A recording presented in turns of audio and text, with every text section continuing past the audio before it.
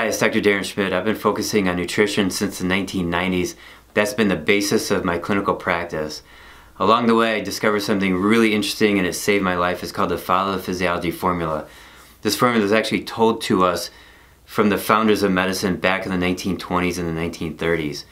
So I just released a blog and it's related to the Follow the Physiology formula. There's a lot of information in there, and this blog has a little bit of information, and it also comes with a free ebook and a free online course.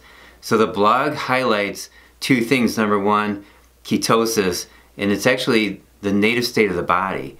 And everybody should be getting in ketosis at least a few times a year. Some people love to be in ketosis all the time.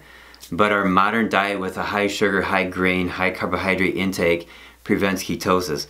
The other thing I want to highlight with this video is that it also talks about eating more protein. Most people are deficient in protein intake because we've been taught for so long that meat is bad, animal protein is bad, and that's not true. There's no truth to that whatsoever. So in my practice, I have people eating more meat, more protein, and for some people it's been a lifesaver, and it's been the best advice that they've ever gotten in their whole life regarding their health.